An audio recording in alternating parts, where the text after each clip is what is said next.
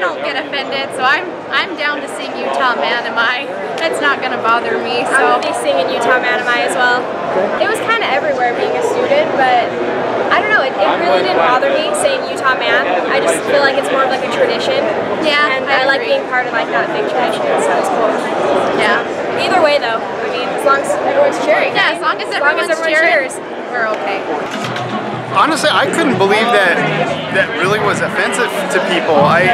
It kind of seemed to me that was something that, I don't know if they were looking for something to do. I mean, I don't know all the facts behind the process, if it was a little bit shady how they did it, but honestly, I plan on seeing the original Utah Man, and people I've talked to, it seems like they're going to do the same. So it doesn't really matter to me. I mean, people can sing whatever they're comfortable with. I'll say Utah Man because I am a man.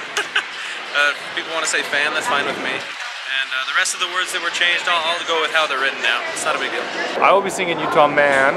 I think the reaction to a very small minority of people was overdone. I don't think that the song was offensive in any way, but in this day and age, people are looking for ways to be offended. So some of the things that they identified as offensive, I think if that's going to offend you, then you're living a life that is you're open to be offended, I guess, overly open. Yeah, Utah Man Am I. Yeah, it's a personalized plate that says Man Am I, so it's very clear which way I lean on the Utah Man Am I song.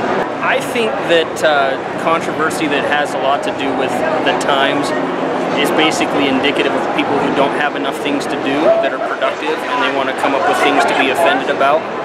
If you're looking for things to find offense about, you'll find them. If you're looking for reasons to stick with tradition, you'll find those. It really isn't about men versus women, it's about the spirit of the school. And so if you're choosing to fixate on one word versus another, then that's really, I guess, your prerogative, but I think I can find other things to do with my time.